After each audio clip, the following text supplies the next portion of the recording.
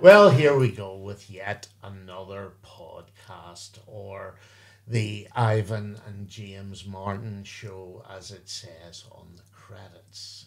So, James Martin, Ivan Martin, and our guest on this occasion, Aidan Murtagh, who is having an amazing renaissance with his band PROTEX. I knew them in their original form way back in the very late 70s. And here they are, all these years later, doing possibly better now than they ever did when they were signed to a major record company. There was a bit of a hiatus in the middle, and Aidan will tell us all about that as we chat. You're very welcome. Thanks very much. It's good to do this with you again. And way back in the day when PROTEX were formed, actually, I had a record shop called Sounds Around in Belfast, and you guys used to come there after school. And it seemed like 1 minute you were coming in, dumping your bags under the album browsers, and 2 minutes later you were signed by Polydor and off you went to London. Now, I'm sure the timeline was longer than that, but what are your memories of them? Well, I remember Sounds Around vividly. I remember coming down and getting all the pick sleeves and the coloured vinyl. You would always have them first in the city, I think. So great memories of that, and of the other guys in the band the original band who I haven't seen for a while, like Paul and Dave and Owen.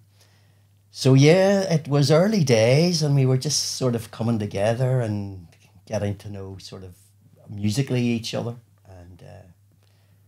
And then of course Good Vibes came along and we recorded Don't Ring Me Up, and that sort of took us further. So yeah, I was looking at that online the other day, and I'd forgotten that it actually, I was expecting it to be Good Vibrations. Certainly the 7-inch vinyl I have is Good Vibrations, but it was Rough Trade.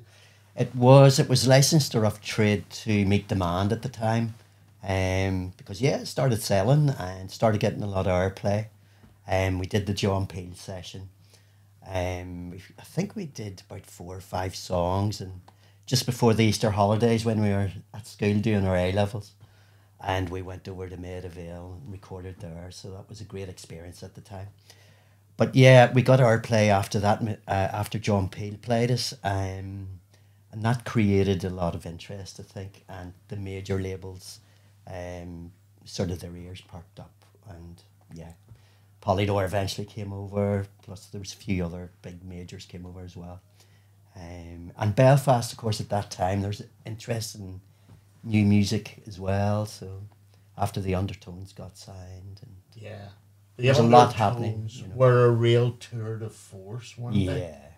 Yeah. I mean, I remember them coming up and recording Teenage Kicks at Downtown. Brilliant, yeah. And I'm thinking, like, wow, these guys could just, they had song after song, and they were so commercial, but they were local, but it translated. Yeah. Like, I've got a cousin called Kevin, and off it went. But there were other bands I was thinking. There were so many other bands. Outcasts, of course. The Outcast, Rudy, Shock Treatment. Extremists. The Extremists, And what Bank did you Robbers. call the wee band? The Tearjerkers. The Tearjerkers, Another murder mystery. That's right, There were so many bands. Yeah. And there were loads of them playing in different venues. Did you do your first gig in a church hall? Is that right? Yes, we did. Dave got us that gig up in the Methodist Church Hall. It was a youth club. Right. And that was the very first one. In Yeah. Knock or In Knock, something? yeah, Yeah. yeah. It's our very first. It was Um, fun, yeah. You know, how come I can remember that you played in Knock Methodist Church Hall in I don't know. 1978 don't or know. wherever it is, How does he and know? I couldn't remember what I had for my dinner last Thursday. I know. You know, it's crazy, isn't it? But later we did a mini tour of youth clubs, I remember, just to start gigging. Yeah. And one of those was Cosmos Youth Club over in the West, in Hill Hall at the time. Yeah. And My dear wife went to that youth club. really, Yes, wow, absolutely. small world, isn't it? Yeah, it is crazy. And John Davis filmed that, of course, in his Shell Shock Rock. He didn't film us, Yeah. but he filmed the youth club and everything. Yeah. And the guys getting into the punk thing, and Yeah. very interesting times. Amazing times. yeah. And it just then got better. You went across to Polydor, Yeah, and you were very fortunate, although you didn't think it at the time, in the record company, the person they sort of gave you to mentor you and look after you was Chaz Chandler, yes. who had been in the Animals. Yeah, I mean, yeah. who had like #1 House of the Rising Sun Yeah. here and in America. And I mean, the Animals were a big deal. Animals were a great band, big Yeah. deal, very successful. And Chaz, like, yeah, you're right. At the time, we didn't really appreciate sort of the enormity of, Yeah. because he discovered Hendrix and managed Hendrix for Yeah, a good while. that's Slade as well. He went Yeah. on. He brought them on, produced all their records. So yeah, he had a lot going there, and that came about really through a guy called Alan Black. Do you remember Alan Black? He worked in Polydor. He was the A&R guy who signed us. Yes. And me and Alan were having a discussion about music and about what we used to listen to, before we got signed and all. And I used to say that myself and Owen, the drummer, were really big Slade and T-Rex fans. He said, who would you like to sound like? And I said, I'd love to sound like Slade, blah, blah, blah. So that's when the Chaz Chandler thought came in Donald's head. Yeah. And then he brought Chaz down to Chessington, where we were living at the time, in the old Boomtown Rats House, actually. And we met Chaz and spent an evening and talked music. Yeah, and then we started the album, so it was good. We had already been in Rack Studios, though, Mickey Most's place, Aye. just before that, with another producer called John Jones, but we really weren't happy with the stuff that was coming out then, that was being put together. The great thing about that version of Protex was it was all about the energy Yeah, of it. And Chaz understood that, he did. whereas Mickey Most's organisation, Rack, understood Sanitized. how Yeah. they did, but Yeah, yeah. they knew how to get hits. They had countless Yeah. hits. With another label, Hot Chocolate might have had 4 or 5 hits. With Rack, the 25, it just went on Very and on. successful. So Chaz was the man. Chaz for was you the man, guys. yeah, yeah. And I give you 3 words. Learn your Craft. Yes, that's what that was his mantra every morning. Yeah. And it was, he used to refer to Jimi Hendrix and Jimmy practiced 8 hours a day. That's what you have to do and all this stuff. So he had this regime in his head too, and like he had us in the studio. When we were in Rack Studios, we had very late night sessions and rock and roll, if you know what I mean. Yeah, yeah. Like we were finishing maybe 3 in the morning and driving back to Chessington, coming in maybe 2 in the afternoon, whatever, living the rock and roll lifestyle. Yeah. Then Chaz came along and says, right, you're going to be working 9 to 5, because it suited him too. Yeah. Discipline. So he was all about that in music, learning your craft, etc. And on reflection, do you think he was right? On reflection, he didn't understand the whole new wave punk thing that we sort of believed in and still do. He understood the raw energy. Yeah. But I didn't think he got the whole Protex thing the way maybe other people would, you know. So it's the way you would. Yeah.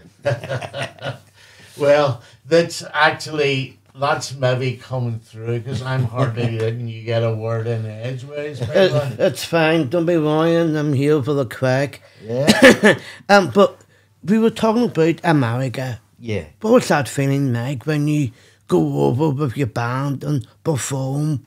Was it great? Fantastic, James. Yeah, I mean, the first time we went over sort of because our manager was American way back in 1979, and she brought us over kind of to look around really. So we were in awe, like being in New York and everything was totally alien to us. You know, it was like being on another planet. So then we came back and we did St. Patrick's Day gig in a really big, high-profile club at the time called Haraz. And we were 18 at the time, and that was just amazing. It was great fun. And John T. Davis, the independent filmmaker who lives in Hollywood, who did Shell Shock Rock, he was in town and he came along and he filmed us. So you can see that on YouTube now, and it's often look back on it. And a lot of promoters would kind of connect that YouTube video and put it up on social media as well. So it was a great time for us. But what's that feeling like when you guys went on tour? Was that feeling really nice to have? Or was it just go and have fun with the lads and play some music? It was a bit of both, really. Yeah, it was very much like this is what we're doing. This is you know how we live. It was very much that, and it was as much of the rock and roll lifestyle that we could grab at the time. Being 18 to 22 or whatever, you know, we did all the things that you're supposed to do or tried to anyway. And yeah, traveling was great. We enjoyed every bit of it, you know. So, and yeah, I mean, each gig that you did, it was like, that was your moment, so you give it everything, always very energetic. Now, I've been to America more times with the new version of Protex than I did in the past, obviously. So, What was that experience like when you meet all different kinds of bands? What was your favourite one from that gig? Not just from America, but different places, you know, really. well, in the 70s, going back, or recently in the 70s? Yeah, Sorry? from the 70s to now. Well, I suppose the bands in those days that I would have liked in America, and particularly New York, where we spent most of our time, would have been Johnny Thunders and the Heartbreakers, ex-New York Dolls, the Ramones we would have liked. In fact, when we were playing Haraz, this came back to me after thinking about this interview.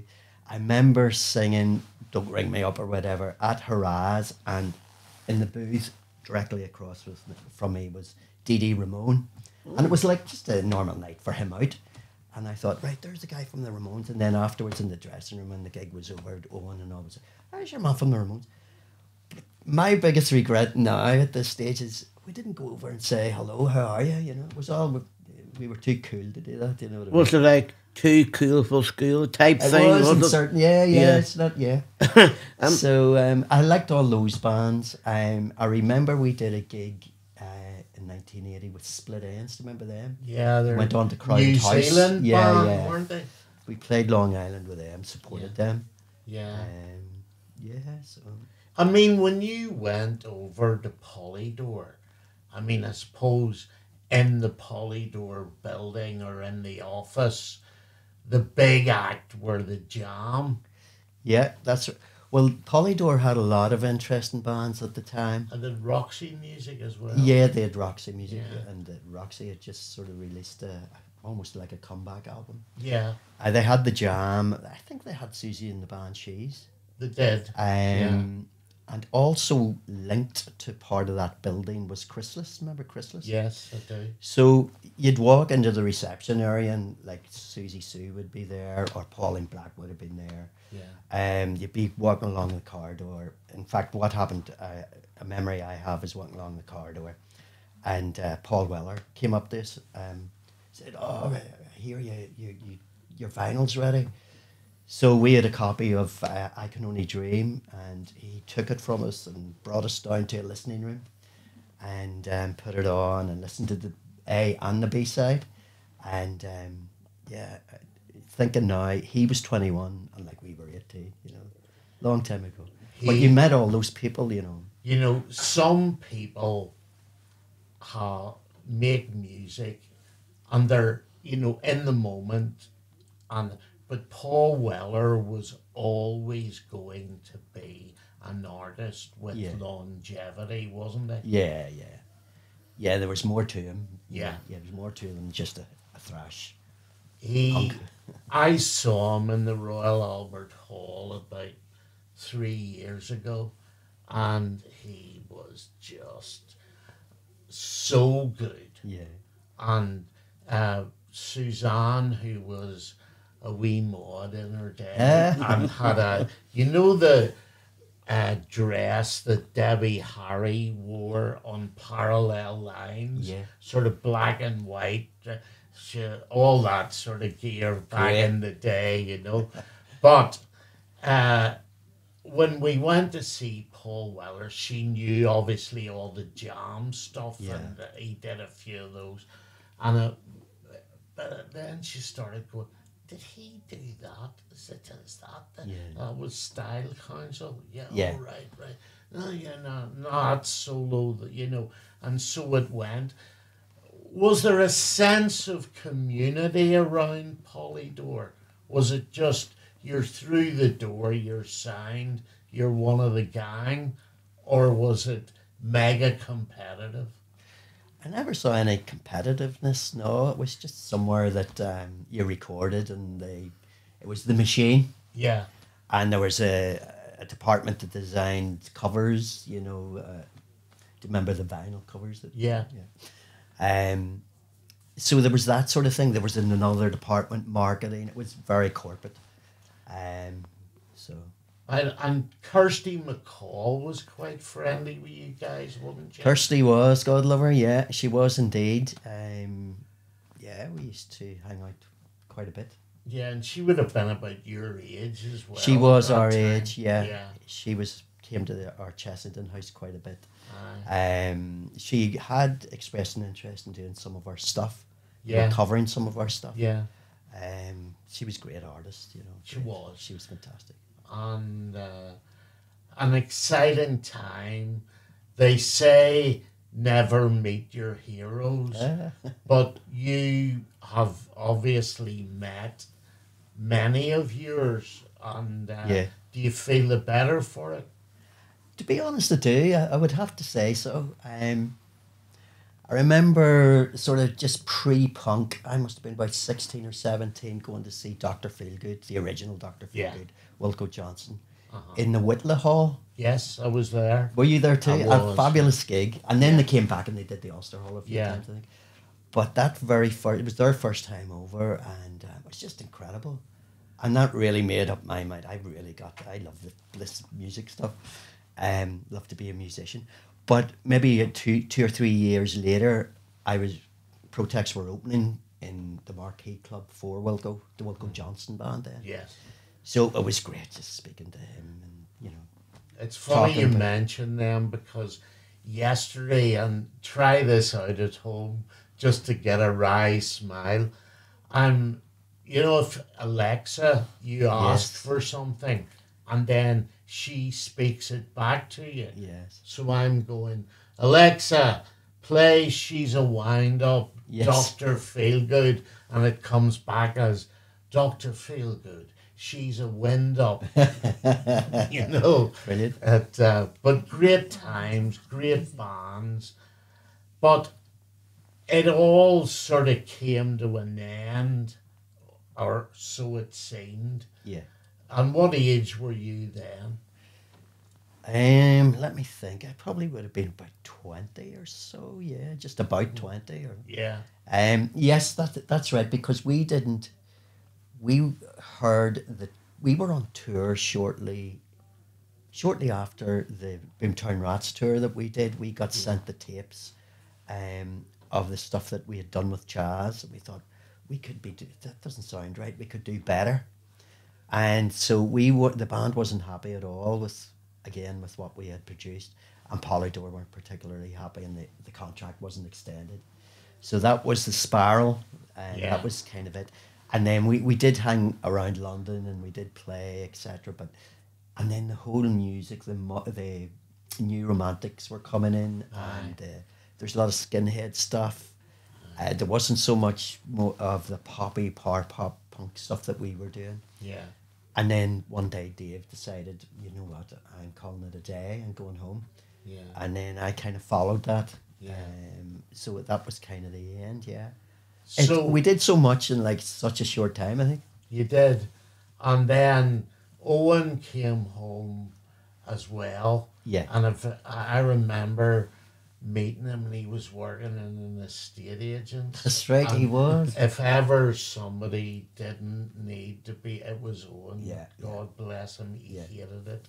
Yeah. And he got into the BBC, Yeah. and he worked his way up, and he was a producer. And years later, when Sean Crummy and I did the Folks on the Hill, Owen was the producer, and that Yeah. was a nice That was sort of great time, yeah. come round thing. But what did Bader do? What did he do? Yeah.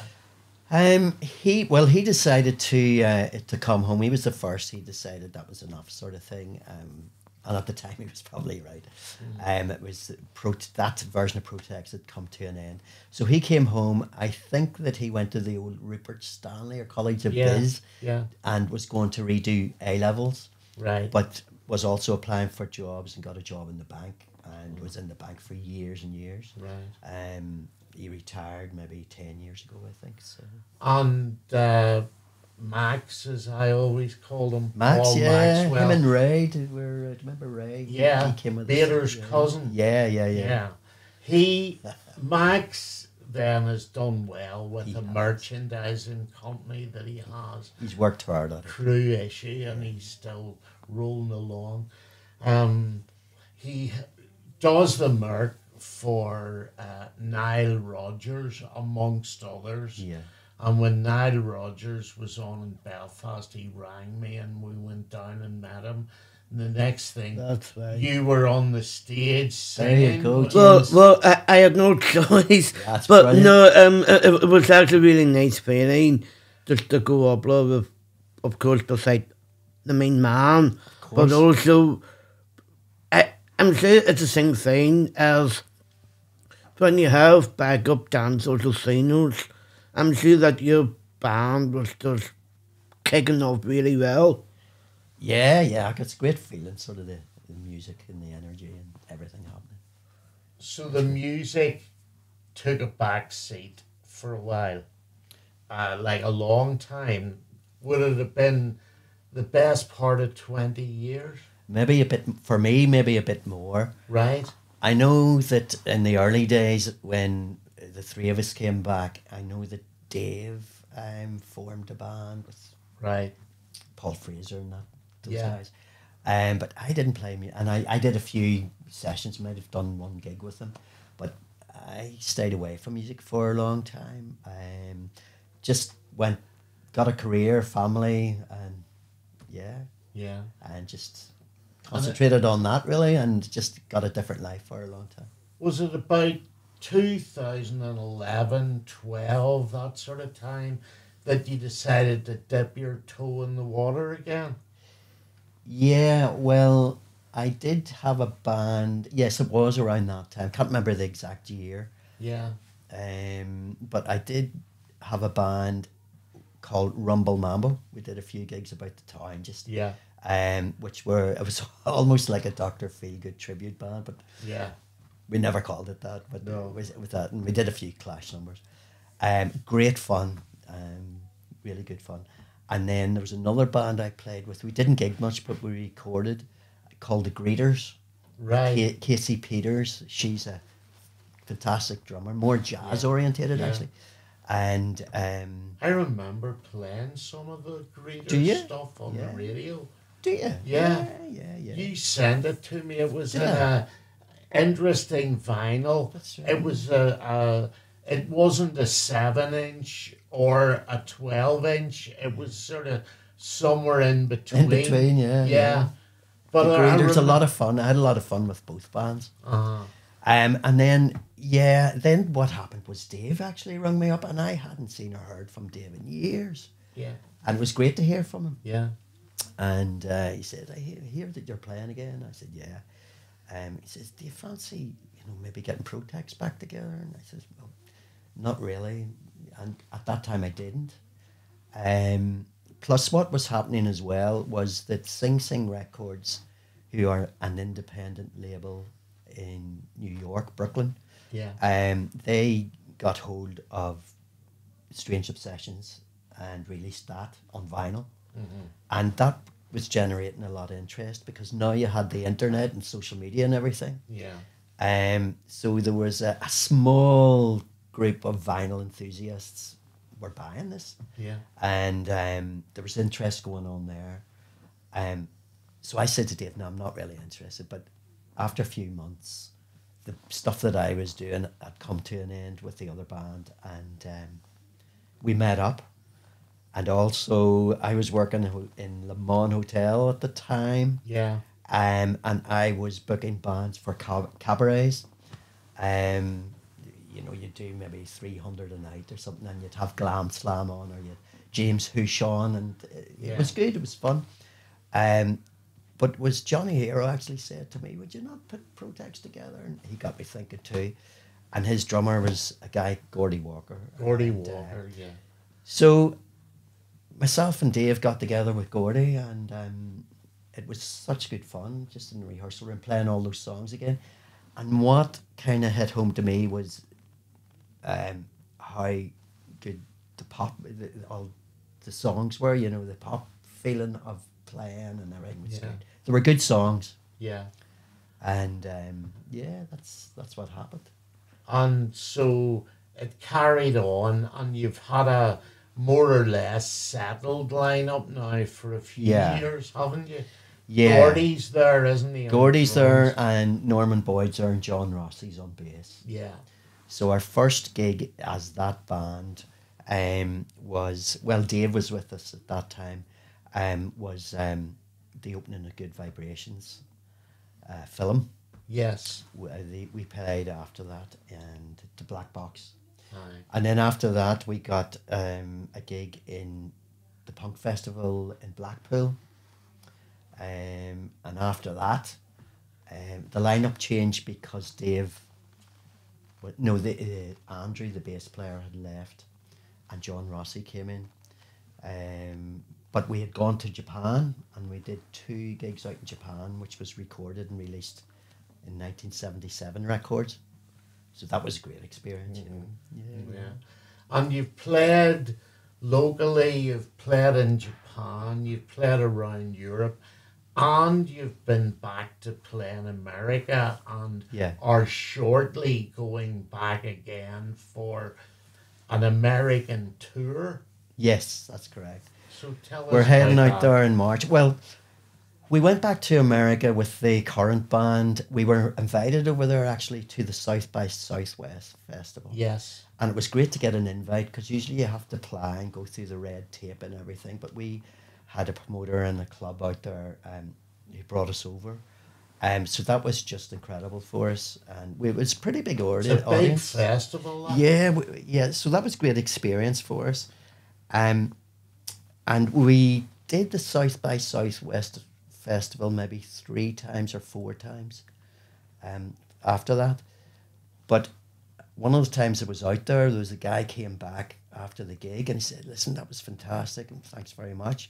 He says, what about doing some new stuff? And I actually hadn't thought about doing new stuff, because it was having such a good time playing all the old songs. So that brought the whole thing in another dimension because these, and then a few other people had come up and said, any new stuff? So there was a demand or an interest for this. And this wasn't people our age, this was a younger audience. And when I say younger, ours would be between 25 and maybe 40. Yeah. We're slightly older than that. So yeah, that's got me thinking, right, maybe you should try and do some new stuff. So I started writing more songs. But I was careful to be in the same vein as the earlier stuff, you know, and not introduce saxophones and pianos or anything like that.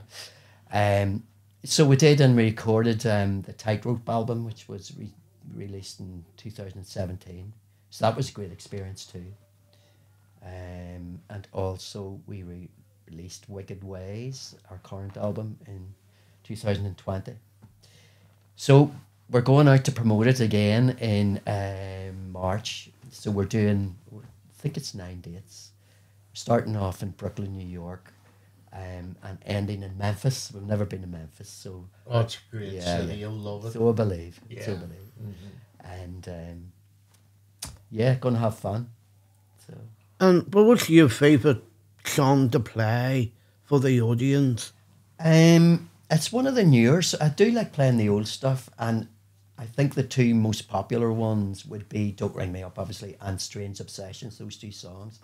But there's a song called "Shining Star," which is off the Tightrope album, which I quite like playing. That would be my favourite one. I used to like it when you would play some T-Rex. Yeah, Jeepster stuff. Yeah. We do that the odd time, yeah. But I'd be afraid of turning into Glam Slam recording.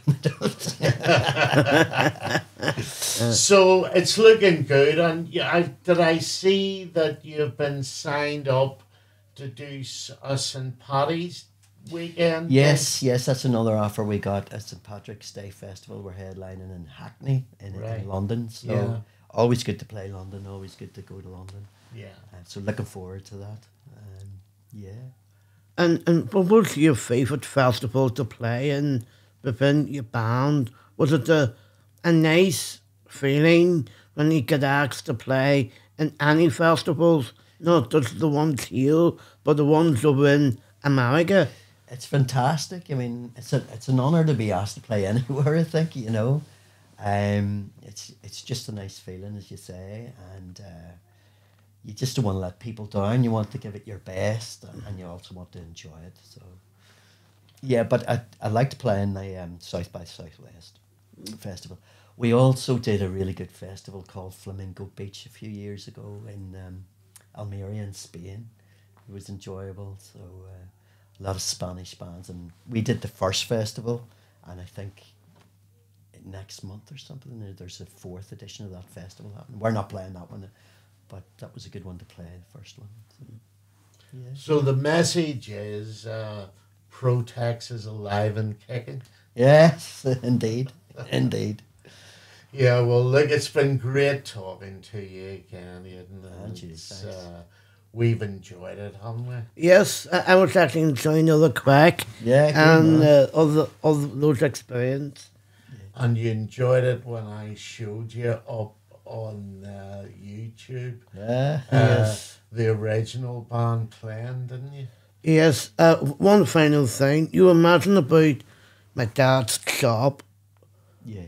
When you walked in that time, leaving your stuff down, what was that feeling like when you actually first met my dad, man? Well, it was great because he had so many good records. You know what I mean? And it was good times and a good place to be going to, you know. I remember from that time one final thing. That Elvis Costello was playing in the Ulster Hall. Yes. And we went down, and you boys had picture discs and all that you'd got from me. And you said, would you mind signing? Sure. And you handed him this, and he goes, my God, where did you get this from? I want the copy. Yeah, that was good. Listen, you've had a lot of fun along the way. It's still happening. And Aidan Murtagh, it's been a pleasure. Thank you. Thank you.